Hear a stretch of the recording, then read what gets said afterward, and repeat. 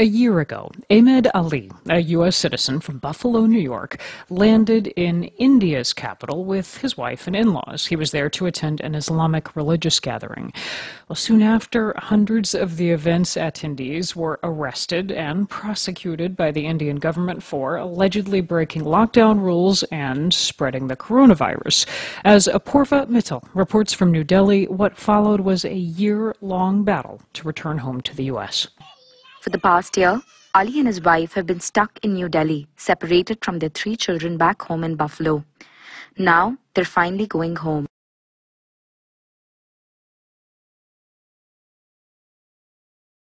A year ago, Ahmed Ali, a U.S. citizen from Buffalo, New York, landed in India's capital with his wife and in-laws. He was there to attend an Islamic religious gathering. Well, soon after, hundreds of the event's attendees were arrested and prosecuted by the Indian government for allegedly breaking lockdown rules and spreading the coronavirus. As Apoorva Mittal reports from New Delhi, what followed was a year-long battle to return home to the U.S. For the past year, Ali and his wife have been stuck in New Delhi, separated from their 3 children back home in Buffalo. Now, they're finally going home.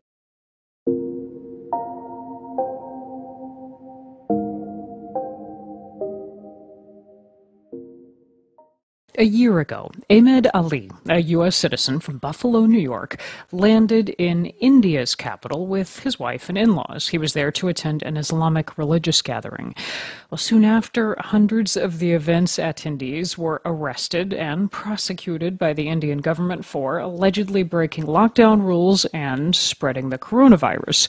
As Apoorva Mittal reports from New Delhi, what followed was a year-long battle to return home to the U.S. For the past year, Ali and his wife have been stuck in New Delhi, separated from their 3 children back home in Buffalo. Now, they're finally going home.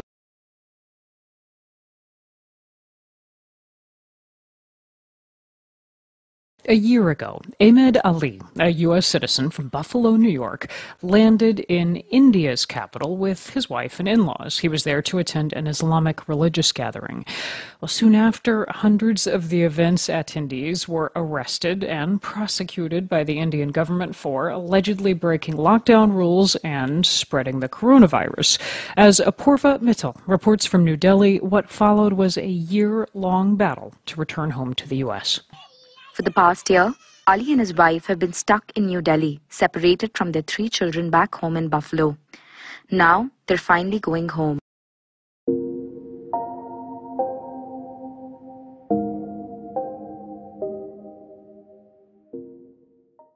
A year ago, Ahmed Ali, a U.S. citizen from Buffalo, New York, landed in India's capital with his wife and in-laws. He was there to attend an Islamic religious gathering. Well, soon after, hundreds of the event's attendees were arrested and prosecuted by the Indian government for allegedly breaking lockdown rules and spreading the coronavirus. As Apoorva Mittal reports from New Delhi, what followed was a year-long battle to return home to the U.S. For the past year, Ali and his wife have been stuck in New Delhi, separated from their 3 children back home in Buffalo. Now, they're finally going home.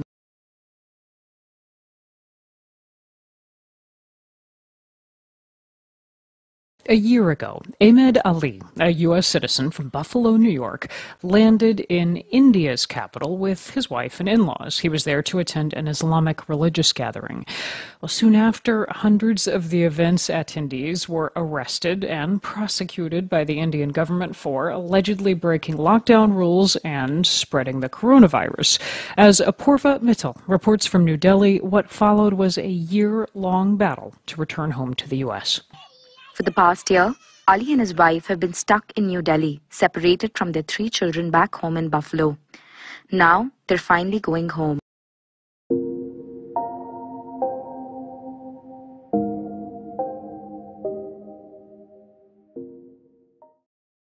A year ago, Ahmed Ali, a U.S. citizen from Buffalo, New York, landed in India's capital with his wife and in-laws. He was there to attend an Islamic religious gathering. Well, soon after, hundreds of the event's attendees were arrested and prosecuted by the Indian government for allegedly breaking lockdown rules and spreading the coronavirus. As Apoorva Mittal reports from New Delhi, what followed was a year-long battle to return home to the U.S. For the past year, Ali and his wife have been stuck in New Delhi, separated from their 3 children back home in Buffalo.